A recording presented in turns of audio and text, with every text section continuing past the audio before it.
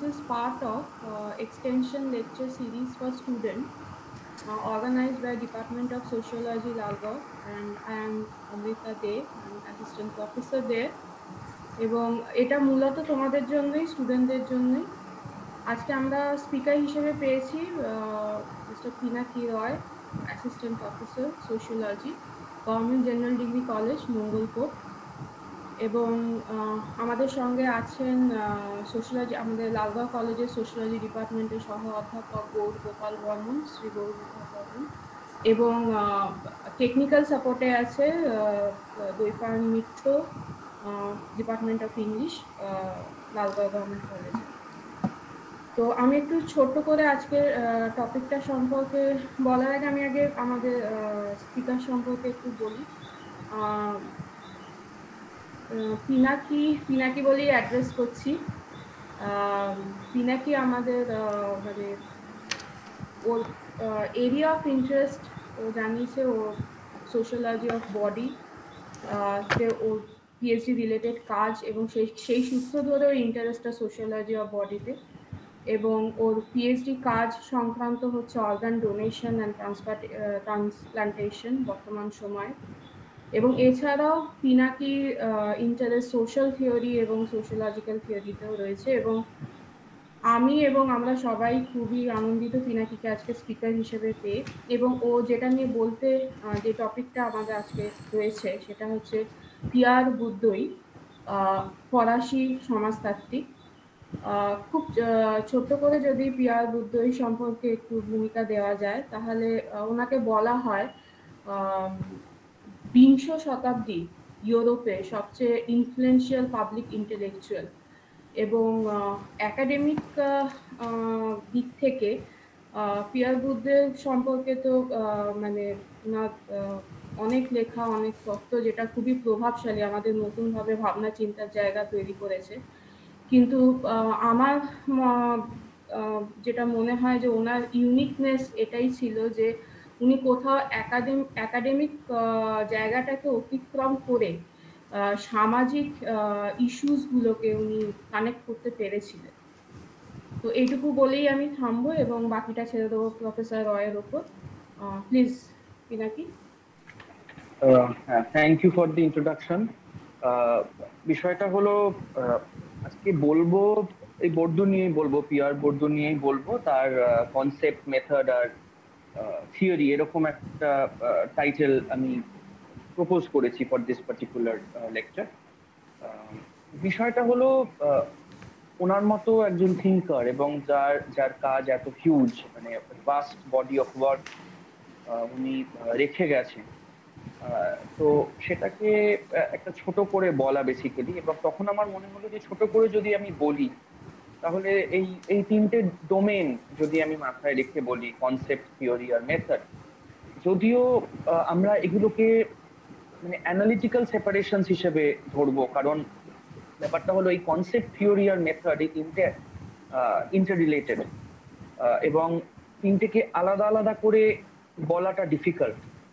বরং যারা শ্রোতা তাদেরই কাজ হবে যে গ্র্যাজুয়ালি, আস্তে আস্তে, এরকম নয় যে যখন বলছি সেই মুহূর্তেই সে বুঝে ফেলবে, সেটা সম্ভব নয়। বা আমি যে বলছি সেটাও যে সম্পূর্ণ বুঝে বলছি তেমনও নয় ব্যাপারটা। এটা একটা ধারণা, একটা কনসেপ্ট থেকে তৈরি হচ্ছে, আসছে বিষয়টা। এবং সেখানে আমার মনে হয় যে এগুলোকে অ্যানালিটিক্যাল সেপারেশন হিসেবে দেখা ভালো, যে কনসেপ্ট, থিওরি আর মেথড। যখন বলবো তখন এটা বোঝা যাবে যে আসলে এই তিনটে বিষয়, কনসেপ্ট, থিওরি অ্যান্ড মেথড, এই তিনটেই যেন মিলেমিশে আছে। এবং আমি যখন মানে ওনার কাজের মধ্যে, এবং যখন আমি রিভাইজ করছিলাম, যে না বলার আগে তো আমাদেরও তো একটু প্রিপেয়ার করতে হয়, রিভাইজ করতে গিয়ে আমি যেটা দেখলাম সেটা যে কনসেপ্ট অ্যান্ড থিওরি এই জায়গাটাই এত ভাস্ট ওনার, যে হয়তো মেথড বলার আমার স্কোপই নেই, বা মেথডের জন্য হয়তো একটা আলাদা দিন ডিভোট করলে ভালো হতো, মানে এই ধরনের একটা ব্যাপার। যদিও সেটা মানে সবসময় তো সবকিছু ফিজিবল হয় না যে আমরা একটা ভাস্ট লেকচার সিরিজ অর্গানাইজ করবো খালি পিয়ার বর্দুর ওপরে। তো মূলত যেটা আমি আজকে যেটা করার চেষ্টা করব, বর্দুর যে মূল অ্যাপ্রোচ, তার বডি অফ ওয়ার্কের মধ্যে তার থিওরিটিক্যাল ওরিয়েন্টেশনটা আমরা কিভাবে দেখতে পাচ্ছি, কিভাবে আছে থিওরিটিক্যাল ওরিয়েন্টেশনটা, মূল কনসেপ্টস গুলো কি, এবং সেখান থেকে যদি সময় হয় আমি অবশ্যই মেথডের প্রশ্নটায় যাব, কারণ মেথডটাও আমার মনে হয় বর্দুর একটু ওভারলুক করা হয়ে যায় মেথডের জায়গাটা, কারণ অবশ্যই ওনার কনসেপ্ট গুলো আমাদের একটা মেথোডোলজিক্যাল ওরিয়েন্টেশন দেয় টু দ্য ওয়ার্ল্ড অ্যারাউন্ড, কিন্তু আমার মনে হয় যে স্পেসিফিক্যালি ওনার মেথড সম্পর্কে কি ধারণা সেইগুলো যদি আমরা একটু দেখে নিই এই ডিসকাশনের মধ্যে ওভার নেক্সট 1 আওয়ার, তাহলে আমরা একটা ধারণা পেয়ে যাব। আমার এই শুরু করতে গিয়ে মানে বর্দুর লাইফ হিস্ট্রি ইত্যাদি আমি এসবের মধ্যে যাচ্ছি না, কারণ টাইম ইজ শর্ট। আমার শুরু করতে গিয়ে যে কথাটা মনে পড়ছে সেটা হলো যে আমি বেশ কিছুদিন আগে, মানে বেশ কিছু বছর আগে, রবার্ট মার্টনের একটি বই পড়েছিলাম। It's a very seminal text.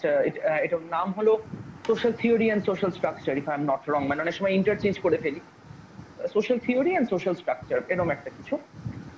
এবং এই বইতে একটা জায়গায় উনি লিখছেন যে আমাদের যেরকম ভাবে মানে ইনসোফার as pedagogy is concern, the way knowledge is transmitted, practices of knowledge is concern, Robert মার্টন বলছে যে আমাদের যেরকম ভাবে সোশিওলজিক্যাল থিওরি পড়ানো হয় স্পেশালি আন্ডার গ্রাজুয়েট লেভেলে, এবং যেহেতু আমি আন্ডার গ্রাজুয়েট স্টুডেন্টদেরই অ্যাড্রেস করছি মেইনলি, সেই ক্ষেত্রে আরো বলছি এই বিষয়টা যে মার্টনের বক্তব্য ছিল যে যখন আমরা আন্ডার গ্রাজুয়েট লেভেলে সোশিওলজিক্যাল থিওরি পড়াই তখন we adopt a purely text book orientation. ঠিক আছে, তো টেক্সট বুক ওরিয়েন্টেশনে অসুবিধে কিছু নেই। এবং আমরা যে টেক্সট বুকস গুলো পড়ি, পপুলার টেক্সট বুকস, তোমরা যেগুলো পড়ো, ধরো জর্জ রিটজার পড়ছো বা লুইস কোজার পড়ছো বা ধরো রেমো অ্যারো পড়ছো, বেসিক টেক্সট, এই বইগুলোতে we have separate chapters devoted to each of the thinkers, আলাদা আলাদা চ্যাপ্টার। এবং এই চ্যাপ্টার গুলো যখন আমরা পড়ি তখন আমাদের মনে হয় যে এই মানুষগুলো যেন বিচ্ছিন্ন, as if they are distinct and separate. Of course they are distinct. যদি আমি মার্কস, ওয়েবার, দুর্খেম বলি, এরা সবাই ডিস্টিংক্ট। মার্কস ছিলেন জার্মানিতে, ওয়েবারও জার্মান কিন্তু পরে, যার জন্য ওয়েবারের সাথে মার্কসের ডিবেটটাকে বলা হয় দ্য ডিবেট উইথ মার্কসেস গোস্ট, আর অপরধারে দুর্খেম হলো ফ্রান্স। তো অবশ্যই এরা সবাই আলাদা, কিন্তু সমস্যাটা যেটা হয় যে আমরা এই থিঙ্কার্সদের একটা লার্জার ইন্টেলেকচুয়াল ডোমেনে অনেক সময় লোকেট করতে পারি না। আমি এটা বলছি না যে কেউই লোকেট করে না, অবশ্যই বিভিন্ন টিচার্সরা লোকেট করেন, বিভিন্ন স্কলার্সরা লোকেট করেন, সেটাই আমাদের কাজ। কিন্তু এদের একটা লার্জার ইন্টেলেকচুয়াল কনটেক্সটে লোকেট করা এটা খুব ইম্পর্টেন্ট, এবং এই ইন্টেলেকচুয়াল কনটেক্সটে লোকেট করা এক একটা থিঙ্কারকে, এক একজন থিঙ্কারকে, এটা এই অ্যাপ্রোচটাকে রবার্ট মার্টন বলছেন যে this is systematics of sociological theory, systematics of sociological theory in opposition to the dominant way of history writing. উনি বলছেন সমাজতত্ত্ব বা সমাজতাত্ত্বিক তত্ত্বের যে ইতিহাস প্রধানত যেভাবে লেখা হয় তার থেকে এই অ্যাপ্রোচটা একটু ভিন্ন, কারণ এখানে আমরা কি করছি, আমরা সিস্টেম্যাটিক একটা ওয়েতে যাচ্ছি। এবং এই সিস্টেম্যাটিকটা কি, এই সিস্টেম্যাটিক্স যেটা উনি শব্দটা ব্যবহার করছেন, সিস্টেম্যাটিক্সটা কি, যে আমরা থিঙ্কারদের আলাদা আলাদা করে দেখছি না, আমরা তাদের একটা ইন্টেলেকচুয়াল কনটেক্সটের মধ্যে দেখছি। আমিও আজকে চেষ্টা করব মানে বর্দুকে একটা লার্জার ইন্টেলেকচুয়াল কনটেক্সটের মধ্যে লোকেট করতে। এবং আমি যখন মাস্টার্সের স্টুডেন্ট ছিলাম তখন অবশ্যই আমাদের গ্র্যাজুয়েশনে, কিন্তু তোমাদের যেমন এখন গ্র্যাজুয়েশনে সিলেবাসে পিয়ার বর্দু পড়ানো হয়, কিন্তু আমাদের সময় ছিল না। খুবই ছোট একটা অংশ ছিল থিওরি অফ এডুকেশনে, আমরা education and social and cultural reproduction বলে একটা তত্ত্ব পড়তাম, অত্যন্ত সংক্ষেপ, অ্যান্থনি গিডেন্সের একটি পাঠ্য বই থেকে পড়তাম। তো ন্যাচারালি মাস্টার্সে যখন আমি গেছি তখন I did not have knowledge about who pure বর্দু is and what his contribution is, এবং সেটা শুধুই পিওর বর্দু নয়, যে কোনো থিঙ্কারের ক্ষেত্রে সেটা applicable. Masters, as you know, is a qualitative leap from the undergraduate level. এবার গিয়ে যখন পিওর বর্দু পড়ছি অবশ্যই অসুবিধে হচ্ছে, কারণ অনেক কিছুই আছে যেগুলো আমি জানি না সেই সময় দাঁড়িয়ে, কারণ my fundamental training is in core sociological theory and thinking, mainly centering around Marx, Weber, Durkheim, Zimmel, Pareto and all that, আর ওদিকে theories, functionalism, conflict theory and so on. এবার how to locate him, তো পড়তে পড়তে naturally আমরা যেটা করি, আমরা যখন পড়া শুরু করি, এখানে একটা ইন্টারেস্টিং ফ্যাক্ট আমি বলি, যেটা হলো আমি যখন পিয়ার বোর্ডুকে মানে পড়া শুরু করি মাস্টার্সে, তখন কিন্তু আমি পিয়ার বোর্ডুকে সোশিওলজিক্যাল থিওরির কোর্সে পড়িনি। আমি ওনাকে পড়েছিলাম একটা অ্যানথ্রোপোলজিক্যাল থিওরির কোর্সে। It is a part of the MA programme in sociology, কিন্তু সেখানে একটা কম্পোনেন্ট, একটা কোর্স আছে অ্যানথ্রোপোলজিক্যাল থিওরি, এবং সেখানে আমি পড়ছি পিয়ার বোর্ড। এবং একটি আর্টিকেল আমি মানে I came across, and also very suddenly I came across a particular article, সেটার নাম হলো সম্ভবত আমি এক্স্যাক্টলি আমি টাইটেলটা অনেক সময় গুলিয়ে ফেলি, এটা হলো theory in anthropology since 1960s, theory in anthropology since 1960s। এবং এই আর্টিকেলটা লিখেছিলেন শেরি অর্টনার নামক এক অ্যানথ্রোপোলজিস্ট, এবং 1984 সম্ভবত ওই সময় আর্টিকেলটা লেখা। এবং আমি ধরো আর্টিকেলটা পড়ছি ওই 2010 এরকম সময়। খুব সুন্দর করে যেটা উনি করছেন সেটা হলো যে উনি দেখাচ্ছেন অ্যানথ্রোপোলজিক্যাল থিওরির 1960s থেকে কিরকম ভাবে অ্যানথ্রোপোলজিক্যাল থিওরি ডেভেলপ করেছে। এবার আমরা জানি যে অ্যানথ্রোপোলজিক্যাল থিওরির ইতিহাসটা হয়তো শুরু হচ্ছে সেই এভলিউশনারি অ্যানথ্রোপোলজি, মানে মর্গান, তারপর আমরা কালচারাল থিওরি অফ কালচার যখন আমরা পড়ি, আমরা মর্গান পড়ি, তারপর ফ্রান্স বোয়াজ পড়ি। তো ওই সময় থেকে ইভলিউশনারি অ্যানথ্রোপোলজি ওই সময়টা থেকে। এবার উনি বলছেন যে 1960 থেকে এমন কিছু পরিবর্তন আসতে শুরু করে অ্যানথ্রোপোলজিক্যাল থিওরির মধ্যে, যেগুলো আমাদের দেখা খুব দরকার।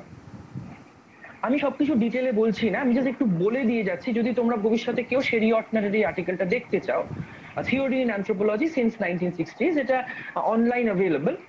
সেখানে উনি বলছেন যে 1960s এ তিনটে গুরুত্বপূর্ণ ঘটনা ঘটছে so far as anthropological theory is concern. প্রথম যেটা হলো, উনি বলছেন যে একটা সিম্বলিক টার্ন হচ্ছে অ্যানথ্রোপোলজিতে। এবার সিম্বলিক টার্নটা কি, মানে মূল ব্যাপারটা কি, যে 1960s এর আগে পর্যন্ত অ্যানথ্রোপোলজিতে ডমিনেন্স যেগুলো ছিল, একটা হলো এভলিউশনারি অ্যানথ্রোপোলজি, যেটা মর্গান, বোয়াজ এদের মধ্যে আমরা পাই। আরেকটা হলো স্ট্রাকচারাল ফাংশনাল যে অ্যানথ্রোপোলজি, রাটক্লিফ ব্রাউন, ম্যালিনস্কি। এবার ওই 1960s এ একটা টার্ন হচ্ছে two what he called the symbolic anthropology, what she called symbolic anthropology. এবং সিম্বলিক অ্যানথ্রোপোলজির মূল যারা প্রবক্তা ছিলেন ওই সময়, মানে the most important is Clifford gears. এবং ক্লিফার্ড গিয়ার্সের বিখ্যাত বই হলো ইন্টারপ্রিটেশন অফ কালচার্স। এবং আরেকজনের নাম উনি মেনশন করেন, তিনি হলেন ভিক্টর টার্নার। এবং ভিক্টর টার্নারের বিখ্যাত কনসেপ্ট হলো লিমিনালিটি। এইখানে মূলত এই সিম্বলিক অ্যানথ্রোপোলজির মূল প্রিঅকুপেশন যেটা ছিল, সেটা হলো যে আন্ডারস্ট্যান্ডিং দ্য সিম্বলস। এবং সিম্বলসই যখন আমরা বলছি, তখন যে বিষয়টা চলে আসছে সেটা হলো আন্ডারস্ট্যান্ডিং ইন্টারাকশন বিটুইন পিপল। এবং এখানে আমরা বুঝতে পারছি যে কিভাবে ওই স্ট্রাকচারাল ফাংশনাল অ্যানথ্রোপোলজির যে preoccupation with the social system, সেখান থেকে সিম্বলিক অ্যানথ্রোপোলজি আসছে to the world of symbols, to the world of actors and how they interpret there world. তো মানে কি করে যারা ব্যক্তি বা যারা ক্রিয়া সম্পাদন করছে, তারা কি করে নিজেদের পারিপার্শ্বিক জগৎটাকে বুঝে নিচ্ছে সিম্বলস এর মাধ্যমে, বা কি করে পারিপার্শ্বিক জগৎকে সিম্বলস এর মতো করে তারা বুঝছে, কারণ সিম্বলস মানেই দেয়ার আর মিনিংস টু ইট, অর্থপূর্ণ চিহ্ন। এবার সিম্বলিক অ্যানথ্রোপোলজি একটা মেজর ট্রেন্ড তখন ডেভেলপ করলো, which became very popular। আরেকটা হলো কালচারাল ইকোলজি। কালচারাল ইকোলজি একটা, হয়তো কালচারাল ইকোলজি অতটা সিম্বলিক অ্যানথ্রোপোলজির মতো ফেমাস হয়নি, ডমিনেন্ট হয়নি।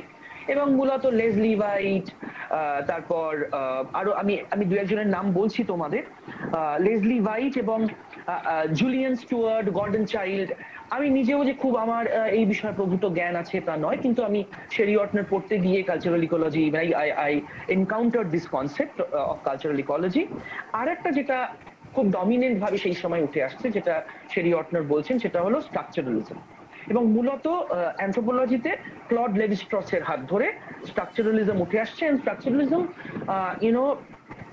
in 1960s it became very popular and became a dominant mode, হ্যাঁ, একটা প্রধান মাধ্যম হয়ে দাঁড়ালো যার দ্বারা সমাজকে বোঝা হবে বা বোঝা যাবে, এরকম একটা প্রতিশ্রুতি পাওয়া যাচ্ছিল।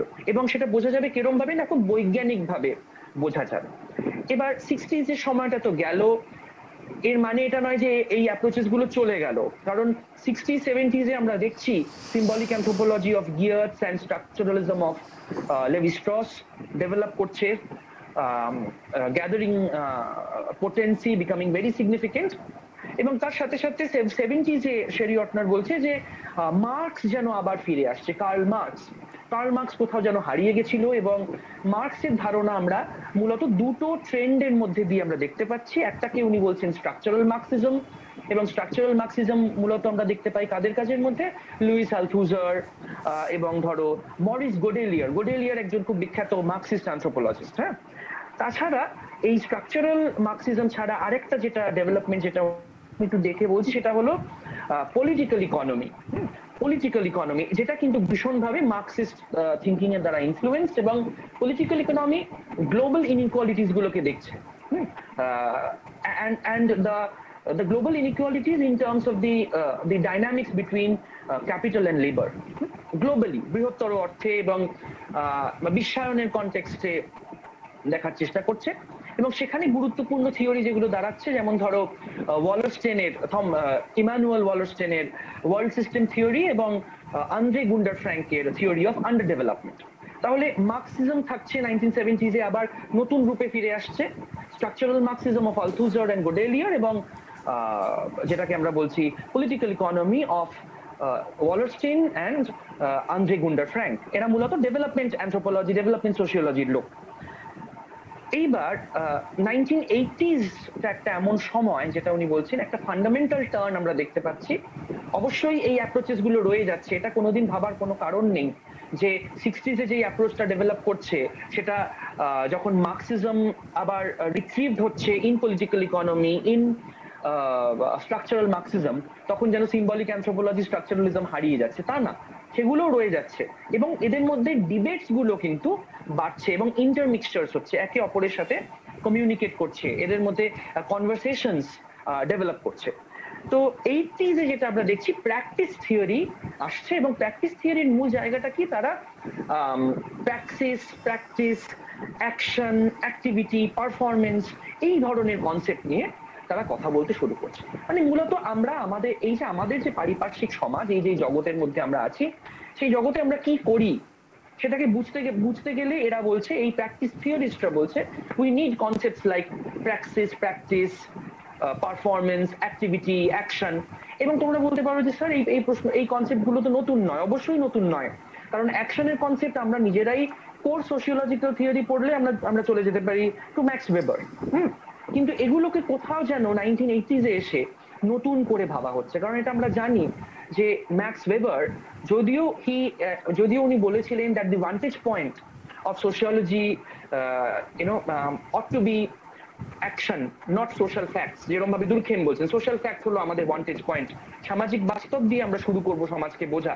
উনি বলছেন না, সামাজিক ক্রিয়া দিয়ে বুঝবো, যেখানে একাধিক ব্যক্তি অংশগ্রহণ করছে। কিন্তু উনি বৃহত্তর যে ওনার যে থিওরিটিক্যাল ফ্রেমওয়ার্ক, সেখানে কিন্তু উনি শেষে গিয়ে অ্যাকশনকে উনি একটা বৃহত্তর সোশ্যাল ডোমেইনের মধ্যেই কিন্তু উনি অ্যাকশনকে লোকেট করছে। এই যে যখন উনি বলছেন যে meaning adequacy and causal adequacy, যে ক্রিয়াটি অর্থপূর্ণ নাকি অর্থপূর্ণ নয়, অর্থপূর্ণ আমি কোন পরিপ্রেক্ষিতে তাকে আমি অর্থপূর্ণ বলবো বা বলবো না। অবশ্যই যেটা হচ্ছে যে উনি কিন্তু সোসাইটিকেই একটা কনটেক্সট হিসেবে দেখছেন। এমন নয় যে উনি ব্যক্তির অটোনমি, ব্যক্তির যে স্বাতন্ত্র্য, সেটাকে ভীষণ গুরুত্ব দিচ্ছেন। সেটা ওনার কাছে ওয়ান্টেজ পয়েন্ট, শুরু করছেন ওখান থেকে, কিন্তু আলটিমেটলি সেটা গিয়ে কিন্তু উনি সমাজের কনটেক্সটেই দেখছেন, যার ফলে ওনাকে খুব সহজেই ট্যালকট পার্সনস ব্যবহার করছেন তার নিজের তত্ত্বে। কারণ ট্যালকট পার্সনস এর থিওরিতে আমার মনে হয়েছে বিগিনিং যদি আমরা দেখি, যে আর্লি ট্যালকট পার্সনস এবং ট্যালকট পার্সনস এর যে ইউনিট অ্যাক্ট, এই ধরনের কনসেপ্ট, সেটা পুরোটাই কিন্তু বেস করে আছে ওয়েবারের উপর, এবং পার্সনস এর উপর ওয়েবারের একটা বিশাল ইনফ্লুয়েন্স। এবং ওয়েবারকে পার্সনস ব্যবহার করতে পারছে ডিসপাইট বিং আ স্ট্রাকচারাল ফাংশনালিস্ট এই জন্যেই, কারণ পার্সনসকে ওই পথটা, যে কি করে আমরা অ্যাকশনকে বৃহত্তর সমাজের মধ্যে ইন্টিগ্রেট করব, সেই পথটা ওয়েবার জার্মানিতে বসে অনেক বছর আগে দেখিয়ে দিয়েছিলেন। তো এটা ভাবার কোনো কারণ নেই যে এগুলো যে এই কনসেপ্টগুলো একেবারে পুরনো কনসেপ্ট না, কনসেপ্ট গুলো নতুন, মানে পুরনো সে অর্থে, এই অর্থে পুরনো যে আমরা এগুলো শুনেছি, কিন্তু যেটা করা হচ্ছে প্র্যাকটিস থিওরিস্টরা যেটা করছে যে এই কনসেপ্ট গুলোকে নতুন ভাবে সংজ্ঞায়িত করার চেষ্টা করছে, যার জন্য এরা ওই অ্যাক্টর, এজেন্ট, অ্যাকশন, পারফরমেন্স প্রত্যেকটা কনসেপ্টকে তারা কিন্তু নতুন ভাবে ভাবার চেষ্টা করছে, এবং তারা ওই ওই ওয়েবেরিয়ান ফরম্যাট বা ধরো সিম্বলিক ইন্টারাকশনিজম যেভাবে ভেবেছে সেখান থেকে বেরিয়ে আসার চেষ্টা করছে। এবং শেরি অর্টনার বলছেন, কারণ আমি যেহেতু শেরি অর্টনারের আর্টিকেল থেকেই বলছি, শেরি অর্টনারের মূল বক্তব্য হলো যে এই প্র্যাকটিস থিওরি 1980s এ যখন ডেভেলপ করছে, এটা শুধুই যে অ্যানথ্রোপোলজিতে করছে, সমাজতত্ত্বে করছে তা না, এটা লিটারেচারের রেলমেও দেখা যাচ্ছে। কিন্তু সোশিওলজি, অ্যানথ্রোপোলজিতে প্র্যাকটিস থিওরির যেটা খুব সেমিনাল টেক্সট হিসেবে হিসেবে যেটা আত্মপ্রকাশ করছে সেটা হলো পিয়র বোর্ডুর যে বই outline of a theory of practice, এবং এটা 1972-তে উনি লিখেছিলেন ফ্রেঞ্চে, এবং এটা পাবলিশড হয় ইংলিশ ট্রান্সলেশনে 1977-78। তো পিয়র বোর্ডুর এই বইটি outline of a theory of practice, এটাকে কিন্তু শেরি অর্টনার একটা সেমিনাল টেক্সট, একটা ফান্ডামেন্টাল কন্ট্রিবিউশন মনে করছে টু প্র্যাকটিস থিওরি। এইবার এটা বলার পর উনি যেটা বলছেন, যে যেটা আমি বলছিলাম এর আগে যে ওয়েবারের কথা, উনিও সেটা বলছেন যে এই যে প্র্যাকটিস, এই প্র্যাকটিস কি একেবারেই একটা নতুন কনসেপ্ট যে এত মাতামাতি হচ্ছে 1980s এ। আসলে প্র্যাকটিস থিওরি কিন্তু অলরেডি ডেভেলপ করছিল 1960s যদি আমরা দেখি, এবং আমেরিকাতে symbolic anthropology, symbolic ইন্টারাকশনিজম of গফম্যান, of bloomer, সেখানে অলরেডি অর্টনার বলছেন যে একটা প্র্যাকটিস থিওরি ডেভেলপ করছিল। কিন্তু সেই প্র্যাকটিস থিওরি যেটাকে উনি বলছেন ওল্ড প্র্যাকটিস থিওরি, এর একটা সমস্যা ছিল। এর সমস্যা এটাই ছিল যে এই প্র্যাকটিস থিওরিটা মনে করত যে তাদের যে থিওরি, মানে যেটা কিনা symbolic ইন্টারাকশনিজম, this is an opposition to the Durkheimian and the Parsonian structural functionalist theory.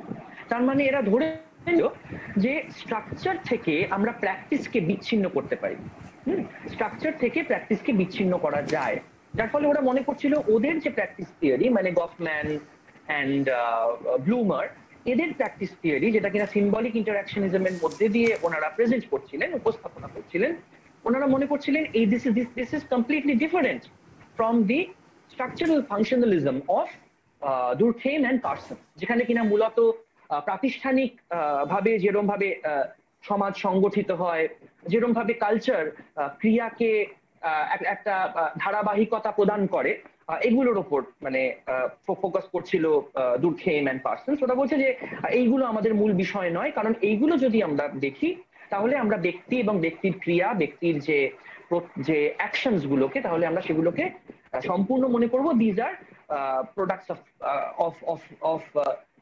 Of full proof cultural learning. যে কালচার এমন ভাবে শিখিয়ে দিয়েছে সেরকম ভাবেই ব্যক্তি তার ক্রিয়াগুলো সম্পাদন করছে, কিন্তু এটা সত্য নয়। সিম্বলিক অ্যানথ্রোপোলজি বলছে, সিম্বলিক ইন্টারাকশনিজম বলছে। এই জায়গাটা কে কিন্তু শেরি অর্টনার বলছে যে এই ধরনের প্র্যাকটিস থিওরি কিন্তু ওল্ড প্র্যাকটিস থিওরি, এবং এর সীমাবদ্ধতা এখানেই যে এটা একটি অপোজিশন অ্যাজিউম করে নিচ্ছে বিটুইন প্র্যাকটিস অ্যান্ড সিস্টেম। তাহলে নিউ সোশিওলজিক্যাল বা নিউ প্র্যাকটিস থিওরিটা কি? নিউ প্র্যাকটিস থিওরি হলো যেই প্র্যাকটিস থিওরিটা আমরা দেখতে পাচ্ছি মূলত দুজন চিন্তাবিদের কাজের মধ্যে, একটা হলো অ্যান্থনি গিডেন্স, আর আরেকটা হলো মানে যেটা হলো the outline of a theory of practice, যেটা আমরা দেখি, যেটা হলো পিয়র বোর্ডুর কাজ। যেখানে পিয়র বোর্ডুর মূল বক্তব্য হলো যে ফান্ডামেন্টাল জায়গা, শুধু পিয়র বোর্ডুর নয়, গিডেন্সেরও এটা ফান্ডামেন্টাল জায়গা, যে আমরা এটা কোনোদিনই অস্বীকার করতে পারি না that there is a determining structure, একটা নির্ধারণকারী কাঠামো যে আছে সেটাকে আমরা কোনোদিনই অস্বীকার করতে পারি না। A structure is there and the structure is determining in its potential. এই স্ট্রাকচারের অনেক ক্ষমতা আছে, এই স্ট্রাকচার ক্রিয়াকে ডিটারমিন করে। তার মানে এখানে কিন্তু আমরা দেখতে পাচ্ছি ওল্ড যে প্র্যাকটিস থিওরি তার সাথে কিন্তু নিউ প্র্যাকটিস থিওরির একটা ডাইভারজেন্স হয়ে যাচ্ছে।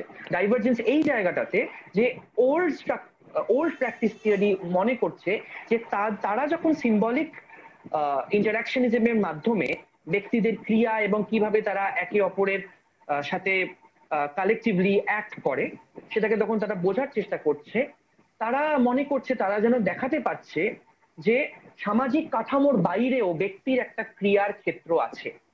কিন্তু নিউ প্র্যাকটিস থিওরি বলছে যে এই সামাজিক কাঠামোকে অত সহজেই আমরা কিন্তু রিজেক্ট করতে পারছি না আমাদের থিওরিটিক্যাল ফ্রেমওয়ার্কের মধ্যে থেকে। তার কারণ this is a determining structure and this is very powerful. ওকে, এবং এখানে তারা যে প্রশ্নটা করছে যেটা খুব ফান্ডামেন্টাল প্রশ্ন, এরা বলছে ওরম ভাবে যে স্ট্রাকচারটাকে আমি রিজেক্ট করে দিলাম, আমি সিস্টেমটাকে রিজেক্ট করে দিলাম, তাহলে কিন্তু হবে না, কারণ দ্য স্ট্রাকচার ইজ ডিটারমিনিং। এবং আমাদের কাজ হবে এটা দেখা যে কোথা থেকে এই ডিটারমিনিং স্ট্রাকচারটা আসছে, এটার এত ক্ষমতা কোথা থেকে আসছে, that it is impacting so much on the actions on the individuals, on the practices of the individuals. এবং এইটা বলেই গিডেন্স এবং বোর্ডু এরা দুটো প্রশ্ন তারা উত্থাপন করছে, দুজনের কাজের মধ্যেই এই কমন প্রশ্নগুলো দেখা যায় শেরি অটনারের বক্তব্য। সেটা হলো how does practice impact the system or the society or the structure, কি করে আমাদের প্র্যাকটিস ব্যক্তির ক্রিয়া কি করে বা ব্যক্তির কার্যকলাপ কিভাবে কাঠামোর উপর প্রভাব ফেলছে। আর দ্বিতীয় প্রশ্ন হলো how does society structure or system impact আপন প্র্যাকটিস। তার মানে এই দুইয়ের যে ইন্টারাকশন তার উপর কিন্তু এমফাসিসটা আছে। আমরা জানি গিডেন্সেরও বক্তব্য কিন্তু তাই। গিডেন্স বলছেন ওনার থিওরি অফ স্ট্রাকচারেশনে যে থ্রুআউট মডার্ন সোশিওলজিক্যাল থিওরি, মানে আমরা যদি খুব ডিপে গিয়ে দেখি, the dualism of structure and agent has remained। এবং এটাকে উনি বলছে ডুয়ালিজম। ডুয়ালিজম বলতে মানে ওনার বক্তব্য হলো ডুয়ালিজম মানে হলো যে দিস ইজ অ্যান অপোজিশন, দুটো যেন অপোজড, দুটো যেন মিউচুয়ালি এক্সক্লুসিভ এবং এক্সস্টিভ ক্যাটেগরিজ, একে অপরের সাথে স্ট্রাকচার এবং এজেন্সির যেন কোনো কানেকশন নেই, দুটো যেন বিচ্ছিন্ন। যেরকম ভাবে আমরা আন্ডার গ্রাজুয়েটে মাইক্রো সোশিওলজি আর ম্যাক্রো সোশিওলজি পড়ি, অ্যাজ ইফ দুটোর মধ্যে কোনো ইন্টারাকশন নেই, যেটাকে গিডেন্স ক্রিটিসাইজ করে উনি বলেন যে উই হ্যাভ টু এঙ্গেজ, আমাদের কি করতে হবে, আমাদের বুঝতে হবে what the duality of structure and agency. Duality of structure and agency, structure and agency এরা কনস্ট্যান্টলি একে অপরের সাথে ইন্টারাক্ট করছে, এবং দ্য রেলম, যেই রেলমে ইন্টারাকশনটা হচ্ছে সেটা হলো সোশ্যাল প্র্যাকটিস। এটা গিডেন্সের বক্তব্য, হ্যাঁ, এবং এটাকে উনি বলছেন থিওরি অফ স্ট্রাকচারেশন। বোর্ডুর কনসেপ্টও কিন্তু similar, but in my understanding it is much more dense, much more deeper, and theoretically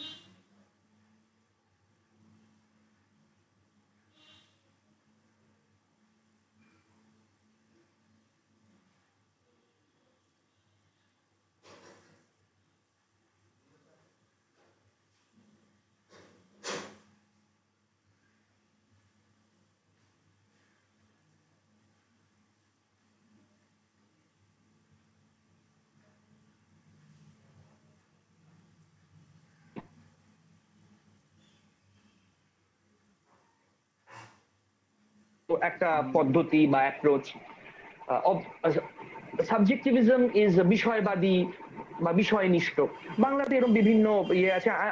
আমি একটু ভীত বাংলা ওয়ার্ডস ইউজ করার জন্য, একটা তো মানে বিকজ অফ মাই ইনকম্পিটেন্সি, আমি নিজে খুব একটা জানি না এই বিষয়গুলো। আর একটা হলো যে বাংলায় বিভিন্ন ভাবে বিভিন্ন বইতে আমি দেখেছি ট্রান্সলেট করা হয়, তো আমার মনে হয় এই বিভিন্ন ট্রান্সলেশনে বিভিন্ন অর্থ উঠে আসতে পারে। তো better is that we confirm to the English ওয়ার্ডস, যদিও হয়তো তার অনেক সমস্যা আছে ইন টার্মস অফ কমিউনিকেশন। তো বোর্ডু বলছেন যে একটা এই অপোজিশন বিটুইন সাবজেক্টিভিজম অবজেক্টিভিজম করা হয়েছে, বিটুইন স্ট্রাকচার এন্ড এজেন্সি করা হয়েছে। মোস্ট ইম্পর্টেন্টলি উনি আরেকটা যেটা কথা বলছেন যে একটা অপোজিশন করা হয়েছে বিটুইন থিওরি অ্যান্ড এম্পেরিক্স। হ্যাঁ, যে থিওরি এক ধরনের জিনিস আর এম্পেরিক্যাল রিসার্চ এক ধরনের জিনিস। এম্পেরিক্যাল রিসার্চ মানে যেটা শুধুই যেন সার্ভে করা, শুধুই যেন ডেটা কালেকশন করা, আর থিওরি মানে একটা সম্পূর্ণ অ্যাবস্ট্রাক্ট সিস্টেম। হ্যাঁ, এবং উনি ক্রিটিসাইজ করছেন, মূলত ক্রিটিসাইজ করছেন আমার ধারণা ক্যালকট পার্সনসকে, কারণ ক্যালকট পার্সনসই একজন ব্যক্তি যাকে খুব মানে এক্সেসিভলি থিওরিটিক্যাল থিওরির জন্য ক্রিটিসাইজ করা হয়েছে, মানে অ্যাজ ইফ, কারণ ধরো পার্সনসের যে কনসেপ্ট গুলো আছে, ধরো এজিল মডেল, বা ধরো ওনার যে structure of social action, pattern variables, এই কনসেপ্টগুলো অ্যাবস্ট্রাক্ট সিস্টেমস, অ্যাবস্ট্রাক্ট কনসেপ্টস, এবং এগুলো কিন্তু এহিস্টোরিক্যাল এবং they have no empirical basis. মানে এমন নয় যে ট্যালকট পার্সনস একটা দারুণ সার্ভে করে উনি ওই কনক্লুশন গুলোতে উনি পৌঁছেছেন। এবং এগুলো এহিস্টোরিক্যাল। এহিস্টোরিক্যাল মানে উনি অনুমান করে নিচ্ছেন যে এগুলো যেন সার্বজনীন, অ্যাক্রস টাইম, প্রত্যেক সমাজেই যেন এগুলো অ্যাপ্লিকেবল, বা বিভিন্ন ধরনের সমাজের জন্যও যেন এগুলো অ্যাপ্লিকেবল, এই agile model and all that. তো এটাকে কিন্তু উনি ক্রিটিসাইজ করছেন, বলছে দিজ আর অ্যাবস্ট্রাক্ট সিস্টেমস, এবং এগুলো খুব খুব ফান্ডামেন্টালি এম্পিরিক্যালি লোকেটেড নয়, অবজারভেশন বেসড নয়, স্টাডি বেসড নয়, মানে এম্পিরিক্যাল রিসার্চ বেসড নয়। যার ফলে উনি বলছেন যে we have to give up theoretical theory এবং we have to connect empirics and theory। মানে আমি গবেষণা করব যখন, রিসার্চ করব যখন, আমাকে তত্ত্ব এবং আমার অবজারভেশন এই দুটোকে কানেক্ট করতে হবে, আমার এক্সপিরিয়েন্স এই দুটোকে কানেক্ট করতে হবে, এক্সপিরিয়েন্স ইন দ্য ফিল্ড। তো বর্দুর যে ফান্ডামেন্টাল জায়গা যেটা আমি বলছিলাম, যে বর্দু যেটা বলছেন, যে একটা আমরা দেখতে পাই যে একটা এক ধারে থাকছে স্ট্রাকচারালিস্ট বা স্ট্রাকচারাল এক্সপ্লেনেশন, আর অপর ধারে থাকছে এজেন্ট ওরিয়েন্টেড এক্সপ্লেনেশন। এবার আমরা যদি সমাজতাত্ত্বিক মানে ইয়ের কথা বলি বা চিন্তা ভাবনার কথা বলি, তাহলে আমরা দেখতে পারবো যে স্ট্রাকচারাল এক্সপ্লেনেশন আমরা পাচ্ছি দুর্খেমের মধ্যে, একটা sort of agent oriented explanation আমরা পাচ্ছি ওয়েবারের মধ্যে। এবার আমরা যদি থিওরির ডোমেনে চলে আসি, আমরা স্ট্রাকচারাল এক্সপ্লেনেশন পাচ্ছি ট্যালকট পার্সনস এর মধ্যে, যে কিনা who is an ardent follower of the Durkheimian tradition। অপরধারে আমরা এজেন্ট সেন্ট্রিক অ্যাপ্রোচ আমরা পাচ্ছি সিম্বলিক ইন্টারাকশনিজমে, ড্রামাটার্জিক্যাল অ্যাপ্রোচ, তারপর গারফিঙ্কলের যে approach to the study of society, সেখানে আমরা পাচ্ছি। তো গফম্যান, গারফিঙ্কল, ব্লুমার, এদের অ্যাপ্রোচের মধ্যে আমরা এজেন্ট ওরিয়েন্টেড অ্যাপ্রোচ পাচ্ছি। কিন্তু উনি বলছেন যে সমস্যা হলো যে এই দুটো মোড, দি এজেন্ট সেন্ট্রিক অ্যাপ্রোচ এবং দি স্ট্রাকচারাল সেন্ট্রিক অ্যাপ্রোচ, উনি বলছেন যদিও স্ট্রাকচারাল সেন্ট্রিক অ্যাপ্রোচটা বেশি ডমিনেন্ট, এই দুটোরই সমস্যা হলো এই দুটোই ধরে নিচ্ছে যে there is an opposition between structure and agency, structure and the agent, society and the individual. যার ফলে যে কি করে সমাজ অ্যাকশনকে স্ট্রাকচার করছে, how society is structuring action, and how individual actions are in turn structuring society, এই জিনিসটা কিন্তু আমরা ধরতে পারছি না, কারণ আমরা দুটোকে অপোজিশনাল হিসেবে দেখছি। এবং যার ফলে উনি বলছেন যে যদি আমরা সম্পূর্ণভাবে এটা ধরে নেই যে স্ট্রাকচার একদম ব্যক্তিকে ডমিনেট করছে এবং ব্যক্তির ক্রিয়ার ওপর মানে তার যে ইম্প্যাক্ট সেটা ফাইনাল। আচ্ছা, আমি এখানে একটা কথা বলে রাখি, আমি যখন ওই নিউ প্র্যাকটিস থিওরির কথা বলছিলাম, সেখানে আমি বললাম যে এরা এই প্রশ্নটাই রেজ করছিল যে আমরা কি একটা ডিটারমিনিং স্ট্রাকচারের ধারণাকে টোটালি রিজেক্ট করতে পারি। এরা কি উত্তর দেওয়ার চেষ্টা করছিল, পিপল লাইক বোর্ডু অ্যান্ড গিডেন্স, যে না, আমরা সম্পূর্ণভাবে ডিটারমিনিং স্ট্রাকচারের কনসেপ্টটাকে রিজেক্ট করতে পারি না। তার মানে যখন উনি স্ট্রাকচারাল ফাংশনালিজম বা স্ট্রাকচারালিজম অফ ক্লড লেভি-স্ট্রস, কারণ তোমরা যদি ওনার থিওরি অফ ওই outline of a theory of প্র্যাকটিসটা পড়া শুরু করো, প্রথম চ্যাপ্টারেই দেখবে he is পজিটিং or juxtaposing two people against each other। একটা হলো ক্লড লেভি-স্ট্রস, একজন হলেন ক্লড লেভি-স্ট্রস, যিনি হলেন ফাদার অফ স্ট্রাকচারাল অ্যানথ্রোপোলজি। অপর ধারে জঁ পল সার্ত্র, যিনি একজন ফিলোসফার, এবং ওনাকে দেখা হচ্ছেন, উনি ফ্রেঞ্চ থিঙ্কার অ্যান্ড ফিলোসফার, এবং উনি ছিলেন a proponent of the free will of the individual, free will of the human, freedom of the human কে উনি গুরুত্ব দিচ্ছিলেন। এবার যেটা বলছেন, যেটা বর্দু বলছেন, যে যদি আমরা স্ট্রাকচারালিজম দেখি অফ লেভি-স্ট্রস, হ্যাঁ, সেখানে আমরা দেখবো যে একটা ডিটারমিনিং স্ট্রাকচারের কথা বলা হচ্ছে। ডিটারমিনিং স্ট্রাকচার যে নেই সেটা আমরা ডিনাই করছি না, কারণ ডিটারমিনিং স্ট্রাকচার যদি না থাকতো তাহলে ব্যক্তিরাই তৈরি হতো না। এই যে আমরা সোশ্যালাইজড হচ্ছি and we are internalizing certain norms and values, আর একটা যখন ছোটবেলা থেকে আমরা একটা আত্মীকরণের প্রক্রিয়ার মধ্যে দিয়ে যাচ্ছি, যেই প্রক্রিয়ার মধ্যে দিয়ে আমরা সামাজিক নিয়ম, সামাজিক বিধিনিষেধ, সামাজিক এক্সপেকটেশনস, আমাদের কাছ থেকে কি এক্সপেক্ট করা হচ্ছে অ্যাজ ইন্ডিভিজুয়ালস, সেগুলো আমরা শিখছি। তো এইগুলো যে আমরা শিখছি, এটা শিখছি এই জন্যই কারণ there is a determining structure. কিন্তু ডিটারমিনিং স্ট্রাকচার আছে বলে ব্যক্তি যে নেই, হ্যাঁ, যেটাকে ওরা বলছে যে কালচারাল ডোপ, ব্যক্তি যেন একজন কালচারাল ডোপ, তার নিজের যেন কোনো ক্ষমতা নেই, কোনো বুদ্ধি নেই, কোনো ক্যাপাসিটি নেই, এমন কিন্তু নয়। আবার এই বুদ্ধি বা এই ক্যাপাসিটিটাকে আমি যদি একটা অথেন্টিক ক্যাপাসিটি হিসেবে ধরে নেই, যেটা কিনা স্ট্রাকচারকে রিজেক্ট করতে পারে, স্ট্রাকচারের এগেনস্টে চলে যেতে পারে, সেই ধারণাকেও কিন্তু বোর্ডিউ ক্রিটিসাইজ করছে, যার ফলে উনি এই জঁ পল সার্ত্রের যে concept of free will, concept of human freedom as essential to the human, এটাকেও কিন্তু উনি ক্রিটিসাইজ করছে, যে ফ্রিডমকেও অত গুরুত্ব দেওয়ার কোনো কারণ নেই। কারণ যেমন ভাবে একটা ডিটারমিনিং স্ট্রাকচার আছে, যদি আমি যেহেতু একটা ডিটারমিনিং স্ট্রাকচার আছে, পিওর ফ্রিডম কিন্তু আমরা বা অথেন্টিক ফ্রিডম বলে কিন্তু কিছু থাকতে পারে না, just because there is a determining structure. তো আমাদের যেটা বুঝতে হবে যে কি করে ডিটারমিনিং স্ট্রাকচার একটা থাকছে এবং সেটা ব্যক্তিকে সোশ্যালাইজ করছে, তার অ্যাকশনকে স্ট্রাকচার করছে, এবং ব্যক্তি কি করে তার নিজের অ্যাকশনের মধ্যে দিয়ে কনস্ট্যান্টলি এই স্ট্রাকচারকে তৈরি করছে, প্রডিউস করছে এবং রিপ্রডিউস করছে, উৎপাদন করছে এবং পুনরুৎপাদন করছে। এইটা আমাদের দেখার বিষয়। এবং উনি বলছেন যে ব্যক্তিদের ফ্রিডম নেই, পিওর বা অথেন্টিক ফ্রিডম নেই, এটা সত্য, কিন্তু তার মানে এটা নয় যে ব্যক্তিরা কালচারাল ডোপ। হ্যাঁ, কালচারাল ডোপ কিন্তু তারা নয়, তারা অ্যাক্ট করছে ইন দ্য ওয়ার্ল্ড, তারা পৃথিবীতে তারা অ্যাক্ট করছে, দেয়ার আর actions which are material, which are tangible, আমরা তাদের অ্যাকশনস গুলো দেখতে পাচ্ছি। এই যে আমি পড়াচ্ছি, দিস ইজ অ্যান অ্যাকশন, আমি কাজ করছি একটা, এবং এই কাজগুলো করতে গেলে বর্দু বলছে যে উই নিড সাম নলেজ, একটা ব্যাকগ্রাউন্ড নলেজ কিন্তু আমাদের দরকার, এবং এই ব্যাকগ্রাউন্ড নলেজটা কিন্তু আমাদের আসছে through practical Mashrafe of the world around. আমরা একটা মাস্টারি আমরা গেইন করছি ধীরে ধীরে ধীরে সামাজিকীকরণের প্রক্রিয়ার মধ্যে দিয়ে, অ্যাবাউট দ্য ওয়ার্ল্ড অ্যারাউন্ড, আমরা তার সম্পর্কে জানি, এবং জেনেই কিন্তু আমরা সেই ক্রিয়াটা সম্পাদন করছি। কিন্তু এটা কোনো অথেন্টিক ফ্রিডম নয়, কারণ এই জানার প্রক্রিয়ার মধ্যে এবং এই ব্যক্তিসত্তা গঠন বা নির্মাণের প্রক্রিয়ার মধ্যে সমাজের অ্যাজ আ ডিটারমিনিং স্ট্রাকচার কিন্তু তার প্রভূত একটা গুরুত্ব আছে। এবং যার ফলে উনি বলছেন যে কোনোদিনই আমরা ব্যক্তিকে এবং তার অথেন্টিক ফ্রিডমকে স্ট্রাকচারের এগেনস্টে পিট করতে পারি না অ্যাজ অপোজিশনাল। হ্যাঁ, কারণ ব্যক্তির মধ্যেই স্ট্রাকচারটা ইন্টারনালাইজড, যে সামাজিকীকরণের যে প্রক্রিয়া আছে সেই প্রক্রিয়ার মধ্যে দিয়ে ব্যক্তি নিজেই ওই আত্মীকরণের প্রক্রিয়ার মধ্যে দিয়ে ব্যক্তির মধ্যে সমাজ বা সামাজিক কাঠামো এবং তার যে চাহিদাগুলো সেটা কিন্তু ব্যক্তির মধ্যে ঢুকে গেছে।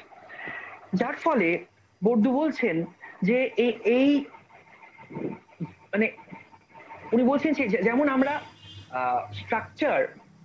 স্ট্রাকচারকে ক্রিটিসাইজ করব এই পয়েন্ট অফ ভিউ থেকে, যে ব্যক্তি অ্যাজ এ স্ট্রাকচার এতটাই কন্ট্রোলিং যে ব্যক্তির আর কিছুই রইল না, সেটাও যেমন নয়, আবার এটাও আমাদের মাথায় রাখতে হবে যে অতিরিক্ত সাবজেক্টিভিজম, হ্যাঁ, যেটা কিনা আমরা জঁ পল সার্ত্রের কনসেপ্টের মধ্যে দেখতে পাচ্ছি, সেটাকেও কিন্তু আমরা গুরুত্ব দেব না, কারণ ব্যক্তির নিজের মধ্যেই স্ট্রাকচারটা ইন্টারনালাইজড।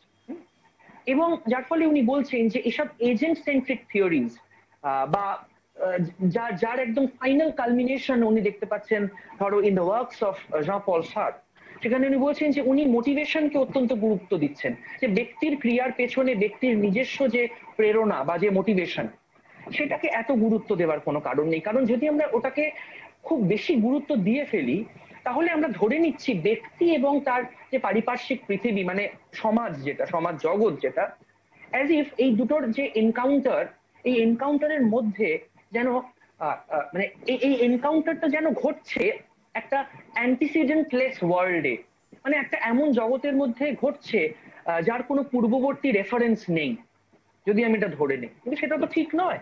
আমরা প্রত্যেকটা ব্যক্তি যখন আমরা বড় হই, আমরা একটা অ্যান্টিসিডেন্টলেস ওয়ার্ল্ডে বড় হই না। আমি যখন বড় হয়েছি, আমি একটা অ্যান্টিসিডেন্টলেস ওয়ার্ল্ডে বড় হইনি, এই যে ধরো যেই নামটা আমায় দেওয়া হয়েছে, আমি পছন্দ করি বা না করি, এই নামটা আমি বহন করছি, এটার মানেই হলো যে I am not in an অ্যান্টিসিডেন্টলেস world. একটা ওয়ার্ল্ড ছিল আমার পূর্বে, আমার কনসিয়াসনেস গেইন করার পূর্বে, যেটা আমাকে নেম করে দিয়েছে একটা পার্টিকুলার ওয়েতে, which is an indication that I don't have authentic or pure freedom, তাই তো? তো তো যার ফলে উনি বলছেন যে আমাদের ব্যক্তির অথেন্টিক ফ্রিডম বা পিওর ফ্রিডম, এটাকে অতিরিক্ত গুরুত্ব দিলে চলবে না। আবার তার মানেও এটা নয় যে আমরা এটা ধরে নেব যে যে ব্যক্তির নিজের কোনো ক্যাপাসিটি নেই নিজের জগৎটাকে বোঝার। আমরা অনেকে জানি যে অনেকেই এফিডেভিট করে নিজেদের নাম বদলে ফেলে। আজকাল আমি দেখি এই তোমাদের ইয়াং জেনারেশনের ছেলে মেয়েদের মধ্যে, তারা যেগুলো দেখে টিভিতে বা যেসব ধরনের পপুলার কালচারের যেসব এলিমেন্টস গুলো তারা এক্সপিরিয়েন্স করে, সেগুলো তারা নিজেদের নামের মধ্যে ইনকর্পোরেট করে নেয়।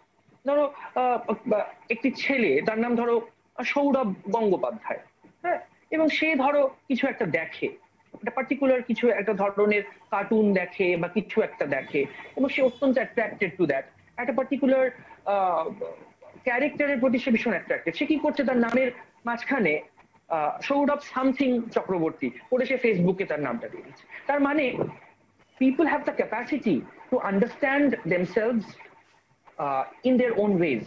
অবশ্যই সেই ক্ষমতাটা আছে, সেটা আমি অস্বীকার করছি না, সেটা বোর্ডিউ অস্বীকার করেননি, কিন্তু তার মানে এটা নয় যে সে পুরো স্ট্রাকচারটার বাইরে চলে যেতে পারছে। যার ফলেই মানে এই যে সাবজেক্টিভিস্ট অ্যাপ্রোচ, যেগুলো মানে বিষয়বাদী বা বিষয়নিষ্ঠ যে অ্যাপ্রোচ, তারা যখন অতিরিক্ত ব্যক্তির অটোনমি, ব্যক্তির ফ্রিডমের উপর গুরুত্ব দেয়, তারা যেন গোটা জগৎটাকে একটা অনিশ্চিত আকস্মিক জগৎ হিসেবে তারা প্রেজেন্ট করে, যেটাকে কিন্তু বোর্ডিউ অ্যাকসেপ্ট করছেন। কারণ বোর্ডিউর বক্তব্য হলো যে এই অবজেক্টিভ ওয়ার্ল্ড এবং সাবজেক্টিভ ওয়ার্ল্ড, স্ট্রাকচার এবং অ্যাকশন, এই দুটো মিলিয়েই তৈরি হচ্ছে ব্যক্তির সাবজেক্টিভিটি। হ্যাঁ, এবং যার ফলে উনি ওনার অ্যাপ্রোচকে বলছেন জেনেটিক স্ট্রাকচারালিজম। এখানে মাথায় রাখতে হবে যে উনি কিন্তু ক্লড লেভি স্ট্রসকে সম্পূর্ণভাবে রিজেক্ট করে দিচ্ছেন না, কারণ স্ট্রাকচারালিজমকে উনি অ্যাকসেপ্ট করছেন। কারণ আফটার অল স্ট্রাকচারালিজম যেটা করে সেটা হলো যে, যেটা বলে যে we have to go ডিপার into the social reality. হ্যাঁ, আন্ডারলাইন স্ট্রাকচার যে আমাদের যেতে হবে অফ সোশ্যাল রিয়ালিটি, যেটা কিন্তু বোর্ডুর কাছে is acceptable. And he says that the task of sociology is to go beneath the apparent, যেটা আমরা দেখতে পাচ্ছি তার নিচে যাওয়া, ডেপথে যাওয়া, এবং ডেপথে গেলেই কিন্তু আমরা আন্ডারলাইন স্ট্রাকচারস গুলো দেখতে পারবো, আমরা ধরতে পারবো যে কেন অন্যায় হচ্ছে সমাজে, কেন there is gender violence, কেন there is say caste based humiliation, ছোট ছোট ঘটনা ঘটছে। রোহিত ছোট ঘটনা বলতে আমি বলছি বিচ্ছিন্ন বিভিন্ন ঘটনা। Rohit Vemula is committing suicide, so some woman is getting raped, right? So a farmer is committing suicide in Vidarbha. প্রত্যেকটা বিচ্ছিন্ন ঘটনা, কিন্তু এর যদি if we go beneath, we will find there is a structure of oppression, a structure of inequality which is responsible for this. তো যার জন্য উনি কিন্তু কমপ্লিটলি মানে স্ট্রাকচারালিজমকে উনি করছেন না, মানে রিজেক্ট করছেন না, উনি রেখে দিচ্ছেন, কিন্তু বলছেন যে what we need is a genetic structuralism, একটা স্ট্রাকচারালিজম যেটা অনেক বেশি গভীর, in the sense, deep in the sense that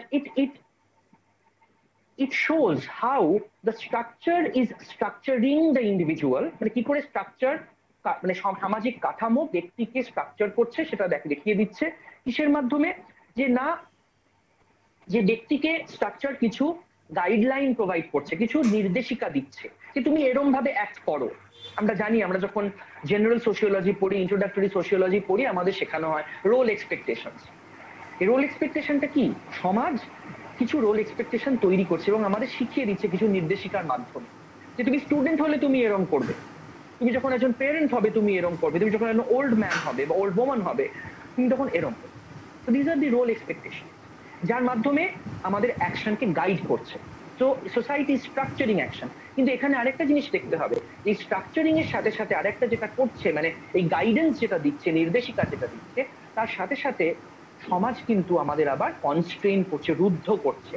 কারণ সমাজ বলে দিচ্ছে তুমি এই যখন নির্দেশিকাগুলো দিচ্ছে তার মধ্যে বলা আছে তুমি এইটা করতে পারবে, এইটা করতে পারবে না। So there R strict norms of conformity and ডেভিয়েন্স, there R strict norms of what is acceptable behavior and what is not, what is criminality, what is worthy of punishment, ঠিক আছে? So there is this distinction, মানে society is structuring actions of the individual. আবার অপর ধারে যে society itself is getting structured, society structure করছে, but it is also getting structured. How?